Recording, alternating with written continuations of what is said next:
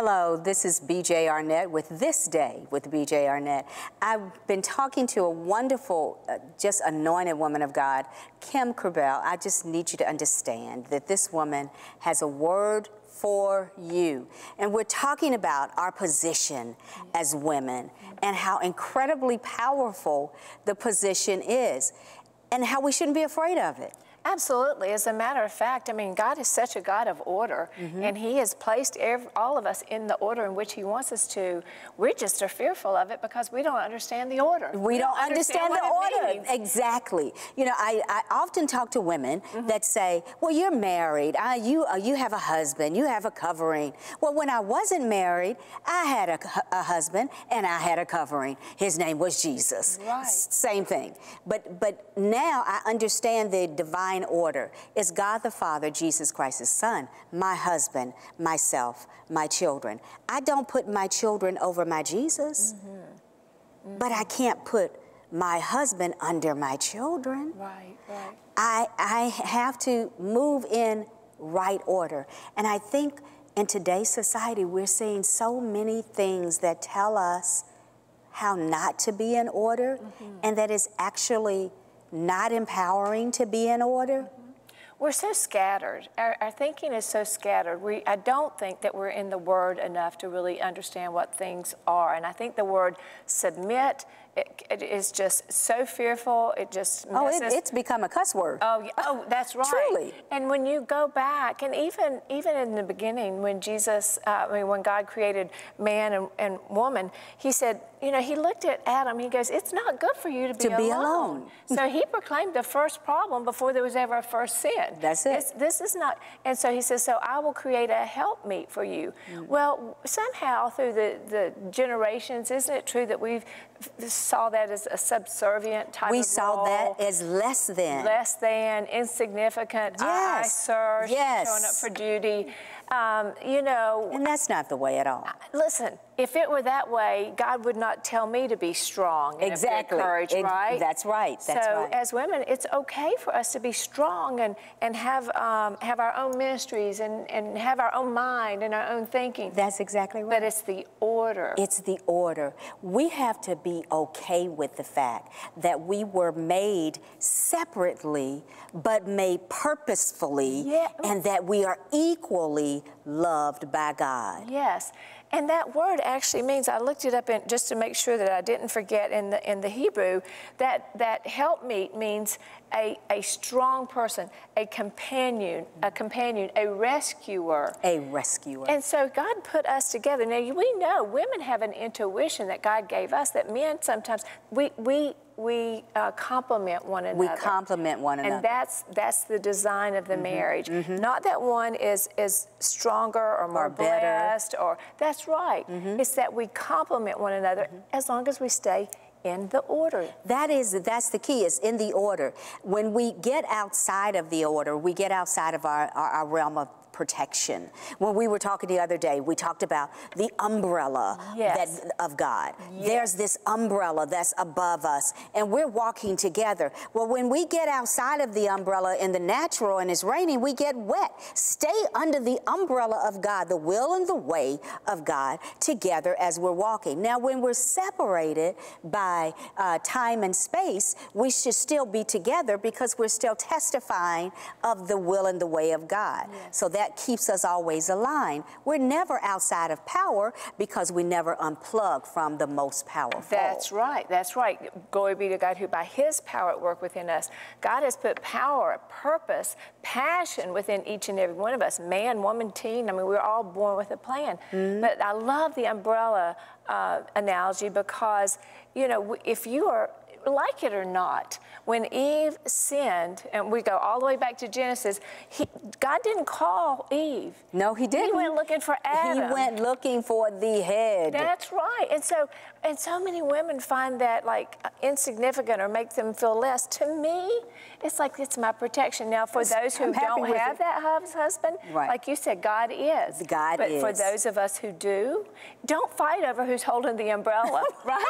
I love that. That's it. Yeah. Don't fight over who is holding the umbrella. Stay under the umbrella. Yes. So we could just get that and stop trying to pull the other one off the pedestal that God has made for us, because he made a pedestal for us to sit together on. Yes. He made this throne, if you will, for us to be together on. He made a position for us to be together on. And to really think about it, he expects us in this natural realm. We're going to pass away from the body. Yes. But according to how we steward this time in this body, there's an expectation to come back and rule and reign with the Father according to what he has ordained. Absolutely. So this is like preparation time for us. This is preparation time for us. And we are not angelic beings that go up into heaven and come back with wings. Right. That's right. And so right now in our preparation time, and I love the thought that you have given this segment about order, because God is such a God of order. And when he told us, you know, to be strong and of good courage. Be strong, BJ. There was a reason. But that's right. And it funnels through, you know, the Bible talks about rightly dividing his word. And I use this in our first segment, and I love this word. It would behoove us to understand what these words in the Bible really mean. Because when we're strong, but strong is like meekness. Meekness is strength under control. And you filter, rightly dividing, you're filtering out the strength of God. You filter it through the fruit of the Spirit. Yes. You filter it through what love is, right? Yes. These are all God lenses. Yes. Not man lenses. Yes. We've got to see things through God's lenses. This is God. And we got to see it, and you got to put them on just like that. That's right. You put them on because we're carnal beings. Yeah. So our carnal being is always going to look through it carnally unless we put on our lens of Christ. Yes. And boy, how we can see things more clearly, right? We can see things more clearly, and we can actually be the example of clarity to those who are watching. That's the key. Then our children and our children's children will be blessed according to key. Not what we say. Yes. It's not what we say in front of our young people that shifts them. It's what we do. What we do. That's exactly right. That's what they're going to remember. And the Bible tells us in Psalms that we can become a voice of hope into the next generation. And that's what they're going to remember. Yes. And they're going to see that. And I love what you said. What we're doing today, yes, it's about us, but it's just as much about mentoring to those around us in our future generation. In our future generation. I think that's why God put it on our hearts so many months ago to speak out to women in leadership. Yes. And to say, be proud of the fact that God placed you out here to be a leader. Yes. But know that you are a leader under the umbrella that God has given. Absolutely. I love 1 Corinthians 16:13, where it says, be on guard, stand firm in your faith. Don't stand firm in a denomination or a political agenda, persuasion. Right. Yeah. Be courageous, be strong, do everything in love. So we be all these things so that we can do things in love. And that's the right order. It's the right order. You know, when I think about the powerful women throughout history that we have been like, oh my God, amazing. Yes. I think about a Harriet Tubman and what it took to walk out and lead people in darkness, no lights, no microwave, no phone, no cell phone, no communication that we understand, and lead people out of a dark situation in the natural dark. I'm like, what? How do you do that? Yeah. When I think about women who literally went to war alongside men in order to be the help to those broken bodies when they came. When I think about the Western woman, oh my God, I'm like, I could have never. But look at all the women before us who did amazing things. And you said something at the beginning of the segment I think that we need to take note of. You were talking about the power of a woman in our position and the influence that we have. And do you know on the battlefields, they say that as our military men are dying on the battlefields, who are they calling out to? Their moms. Their moms. Their mamas. That's the influence. That's the power that we have. That we have to humble ourselves and to be able to live that out and let God live that through us. We are not insignificant creatures. We are not weak. We are not subservient. We are warriors of Christ. We are warriors of That we can Christ. show to this world, you know, who Jesus is through us. That's it. And not be a woman of the world, but truly be a woman of the Word. And I thank you for being such a mentor to so many people. And, you know, we're iron sharpening iron, and I love our talks. I do too. Because I know you're in the Word, and That's it means a lot to me. It is important that we as women who understand that we are daughters of the Most High God. Absolutely. We're His daughters. We're His princesses. I often hear women say, I just want to receive my roses now. Yes. And I think your ministry does that. Yes, yes. Receiving your roses now is a part of being who God called you to be. You are powerful beyond measure.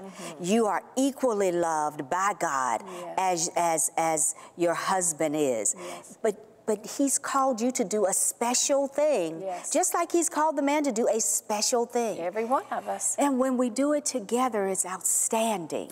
That's one of the things that I love to do, BJ, and that's what my ministry is all about, is helping women be restored to who they are in Christ. Yes. Because if you can help them go through those pains, that shame, that guilt, that regret, you and I have done it with thousands of women. Yes. When you help a woman know who she is in Christ, you can't defeat her. You can't defeat her. Christ is in her, and she will stand in that And she faith. will stand. And the power of God is so in her that she can't help but burst out. Yes.